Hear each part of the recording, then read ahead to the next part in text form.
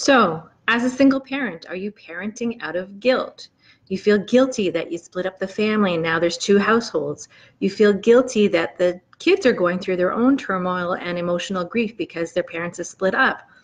Maybe you feel guilty that the finances aren't as good as they were when you were a double income household. Guilt, guilt, guilt.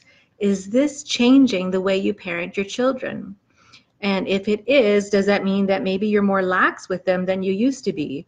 Maybe you're letting them get away with things that you wouldn't normally let them get away with, but you feel all this guilt and you feel like maybe if you just let them get away with it, things will be easier for them. Maybe they'll like you better than the other parent. Maybe it'll just make things easier. I would suggest to you to maybe rethink that strategy. At the end of the day, our kids need structure. They need stability. They need to know that they're loved, which I know you're doing, but they need to know that things are going to be okay and mom and dad are still the same people they were before they got divorced. My life is still very similar. The things that were right before are the right things now. The things that were wrong before are still wrong.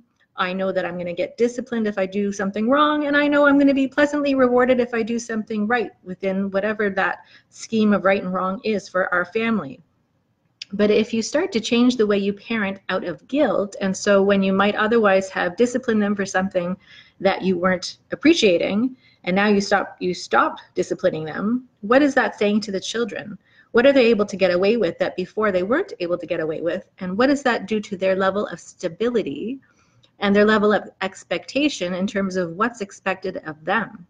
We want to raise our children to be great human beings, and part of doing that means raising them with structure, raising them with rules, teaching them right from wrong.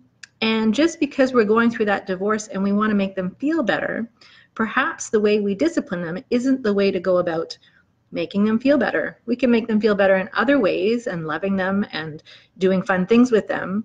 But again, children need stability, children need rules, children need discipline. And just because we're getting a divorce doesn't mean that stuff goes out the window. So food for thought. Have a great day.